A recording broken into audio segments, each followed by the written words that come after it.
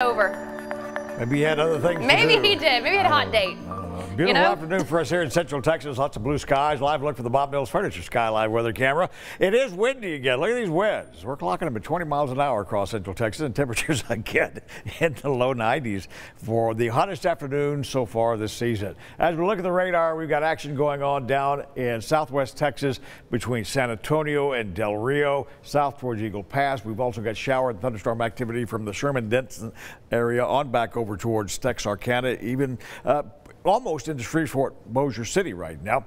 Anticipate a little bit of action to brew up out here to the west of us, right on the edge of this high pressure ridge I was talking about. So there do seem to be a few spotty showers out towards Brownwood and Comanche, that area right now, at least showing up on radar. Highs this afternoon, 91 in Meridian, 91 in Hamilton, 91 in Gatesville. But look at this, Waco coming in at the big 94 degrees for an afternoon high today.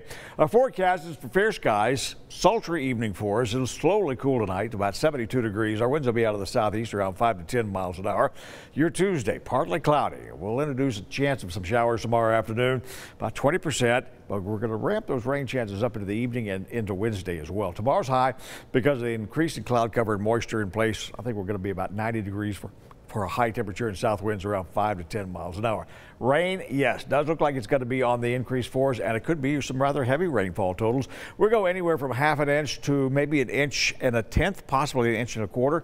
Look at the rainfall we're talking about down here along the Gulf Coast. There's moisture down in the Gulf of Mexico that's going to be feeding back up towards the Gulf Coast, so heavier rains very likely down on the Rice Belt, the coastal plain of Texas.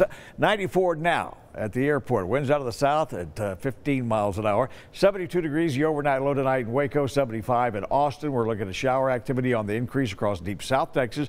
Dry line out to the west of us tries to make its way towards us. Most of the action is going to stay down south for us for the time being, but it is going to be hot and humid, very summer-like across the area.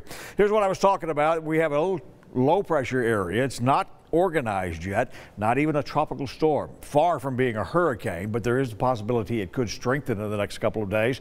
We think this system is going to kind of drift back towards the north. It's not moving right now, it's stationary, but we think it's going to drift over the next 24 to 36 hours back towards the Matamoros, Brownsville area, and as it does that, then moisture is going to start wrapping around back into the Texas Gulf Coast. We could see a little bit of moisture from that, but it's going to be so far south that that's just putting the cart before the horse to say we'll be getting some rain from that action. And we'll watch the forecast of the days to come and keep fine-tuning it. How about that? Here's your Channel 6 7-day forecast where your weekend is always in view.